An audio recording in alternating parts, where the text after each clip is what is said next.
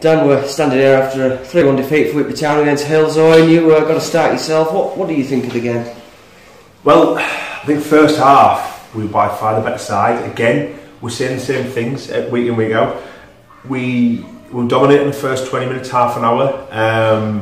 Their fans were on their backs, they were on each other's backs, they were arguing with each other, Halesowen, and then we got an early goal, we looked well on top, and then they hit the post, and from there the game's changed. They've come on top of us, we've looked vulnerable when they're coming forwards, and we just can't put our finger on it at the moment. It's just an absolute head scratcher, mate. It's a big concern, to be honest. It's not for the want of trying, management, players.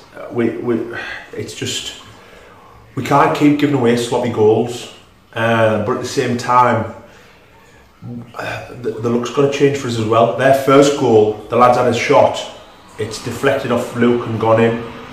Their second goal, the lads had a shot, I've saved it, but then it's deflected in off Danny Mack. And the third goal, it's just a poor decision from us. It's like I say, it's an absolute head scratcher at the moment. We're in a bit of a rut. Yeah, absolutely. And I mean, the way that Halesowen got the goal, it had that little bit of feel of Whitby last week, where as the first half developed, they sort of got into the game a little bit more, but this time we were punished. Yeah, like I said, they came into the game because they had a shot from outside the box at the inside of the post, and that got their tails up. Before that, the fans were on the back, they were on each other's back, like I said earlier. I mean, we've got to capitalise on those situations. It's alright in standing here and saying, oh well, they got the tails up and started coming at us, but we've got to take advantage earlier of when we're on top of teams, and we're not doing that at the moment. A 1-0 lead for us at the moment isn't good enough. We're not capitalising on it, we're not carving out extra chances and going 2-3 ahead. We play all the football in the world, and then a team gets a chance and our heads go down, and it's a struggle. Absolutely. And start for yourself, it's getting quite a regular occurrence this time.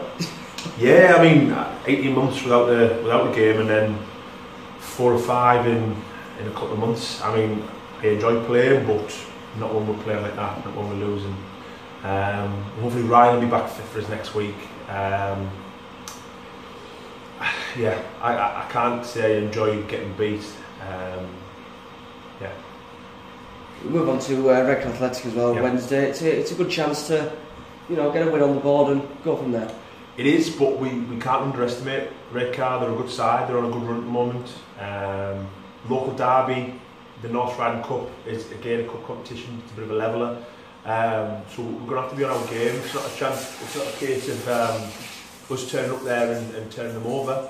We've got some good players, lads I've played with previously, and we need to be on it. We really do. Yeah, absolutely, because we've seen in games like that before. We've seen this season to our detriment. The cup games, as you say, they are a massive leveller, and they can throw up shots. Yeah, absolutely. Anyway, thank you very much, Dan. Cheers, mate.